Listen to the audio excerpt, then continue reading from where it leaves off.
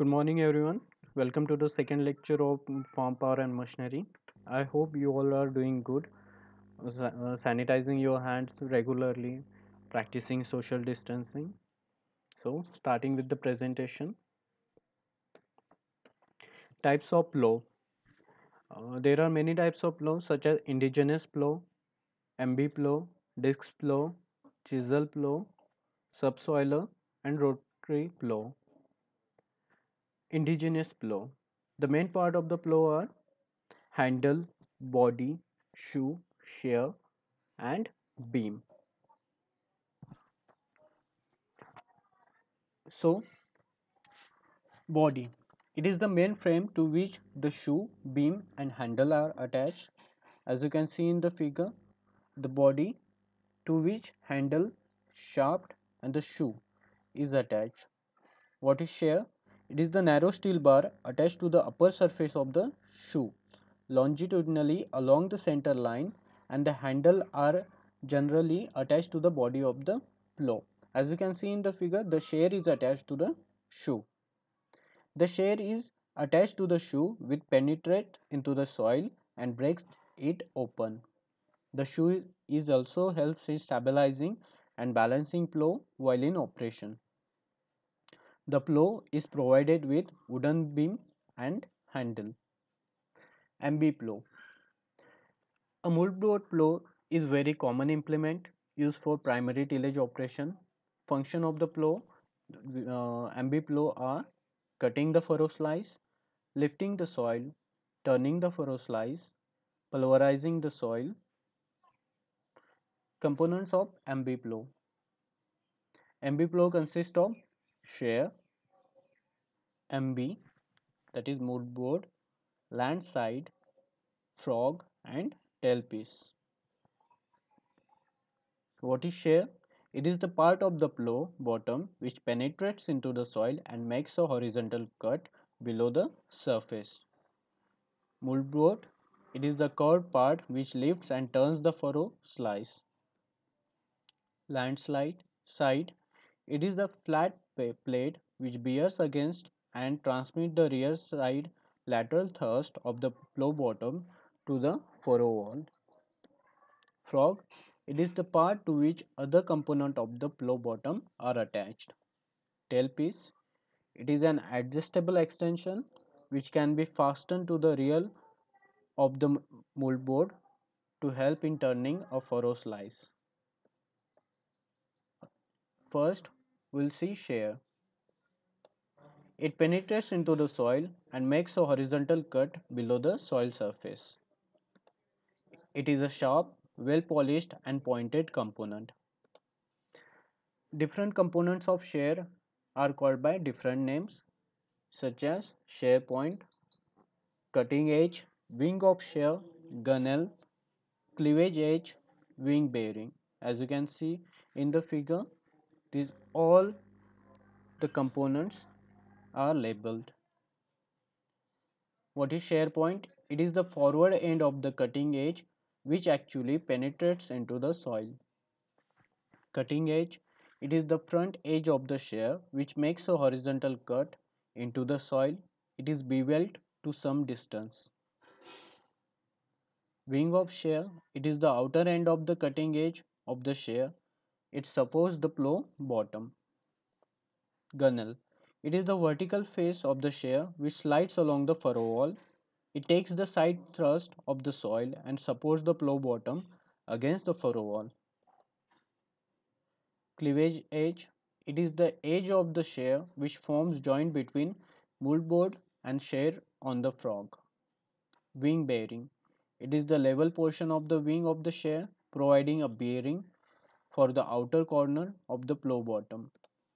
Material of shear, the shears are made up of chilled cast iron or steel.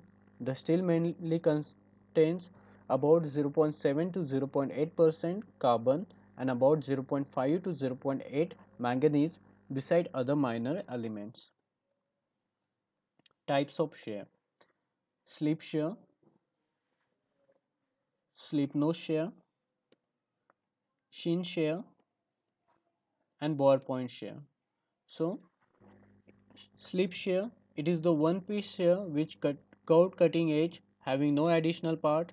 It is the most commonly used shear, but it has got the disadvantage that the entire shear has to be replaced if it worn out due to constant use. Slip nose shear, it is the shear in which the point of shear is provided by a small detachable piece. The shear point can be replaced as and when required. As you can see in the figure, the point is provided. Then shin shear, it is the shear having a shin as an additional part. It is similar to the slip shear with the difference that an extension is provided to it by the side of the mold board. Bar point shear, it is the shear in which the point of the shear is provided by an adjustable and replaceable bar. Mold board, these are the types of mold board: general purpose, stubble, slat mold board, and sword or breaker mold board. General purpose mold board, it is made up of high carbon steel or cast iron. It turns the soil gently and gives the medium pulverization. Stubble mold board, it is made up of high carbon steel. It turns the soil quickly and gives through thorough pulverization. Sword and breaker, it is also made up of high carbon steel. It has abrupt curvature and greater length to give more thorough turning but less pulverization. In slat type, this is also made up of high carbon steel. It is used in the light sticky soils. General purpose mold board. It is mold board having medium curvature lying between stubble and sword or breaker type. The sloping of surface is gradual. As you can see in the figure, the sloping is gradual. It turns the well-defined furrow slice and pulverizes the soil thoroughly. It has fairly long mold board with a gradual twist, the surface being slightly convex. Then stubble type mold board. It is short but broader mold board with a relatively abrupt curvature which lifts, breaks and turns the furrow slice used in the stubble soils. Its curvature is not gradual but it is abrupt along the top edge. This causes the furrow slice to be thrown off quickly, pulverizing it much better than other types of mold board. This is the best suited to work in the stubble soil. This type of MB, that is mold board, is not suitable for lands of full grasses. Sword and breaker type. It is a long mold board with gentle curvature which lifts and inverts the unbroken furrow slice. It is used in the tough soils of grasses. It turns over quickly covered soil. This is very useful where the complete inversion of soil is required by the farmer. This type has been designed for use in the soft soils. Slat type. It is the mold board whose surface is made up of slats placed along the length of the MB. As you can see here in the figure, the slats are provided so that there are gaps between the slats. This type of MB is often used where the soil is sticky because the solid MB does not score well in the sticky soils. So, what is landside? It is the flat plate which bears against and transmits the lateral thrust of the plough bottom to the furrow wall. It helps to resist the side pressure exerted by furrow slice on the mold board. It also helps in stabilizing the plough while in the operation. Landside fastened to the frog with the help of plough bolts. The rear bottom of the landside is known as heel, which is rubbed against the furrow sole. Frog, as we have discussed earlier, frog is the component to which all other components of the plough are attached. Frog is the part of plough bottom to which other components of the plough bottom are attached. It is an irregular piece of metal. It may be made up of cast iron for cast iron ploughs or it may be welded steel for steel ploughs. Tailpiece. It is an important extension of moldboard which helps in turning of furrow slice. Adjustment of MB plough. For proper penetration and efficient work by the moldboard plough, some clearance is provided in the plough. The clearance is called suction of the plough.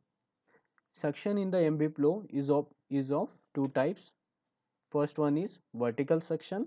The second one is horizontal suction. As you can see from the figure, the small clearance is provided. Vertical suction or clearance. It is the maximum clearance under the land side and the horizontal surface in the working position. It is the vertical distance from the ground measured at the joining point of the shear and land side. It helps the plough to penetrate into the soil to a proper depth. This clearance varies according to the size of plough. Generally, it is 3 to 5 mm. Then, horizontal section or clearance.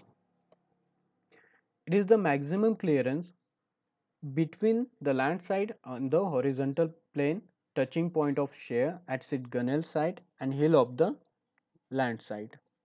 This section helps the plough to cut the proper width of furrow slice. This clearance varies according to the size of plough. This is also known as side clearance. Generally, it is 5 mm. Throat clearance. It is the perpendicular distance between the point of shear and the lower position of the beam of the plough. As you can see in the figure, this is the vertical distance or perpendicular distance between point of shear and the lower position of the beam. Vertical cleavage. It is the vertical plate with a number of holes at the end of the beam to control the depth of operation and to adjust the line of pull. This is the figure. Horizontal cleavage. It is the device to make lateral adjustment of the plough relatively to the line of pull. Plough sizes. The size of MB plough is measured by the width of furrow that is designed to cut. It can be measured by measuring the perpendicular distance from the shear to land side. The walking type plough are usually available in the range between 10 to 30 centimeter. Among the tractor down plows, 30, 35 and 40 centimeter plow bottoms are most commonly used sizes. Depending upon the power output of the tractor, the 2 or 5 bottom MB plows are used. Center of power or center of pull, it is the true point of hitch of tractor. As you can see in the figure, center of resistance. It is the point at which the resultant of all the horizontal and vertical forces act. Line of pull.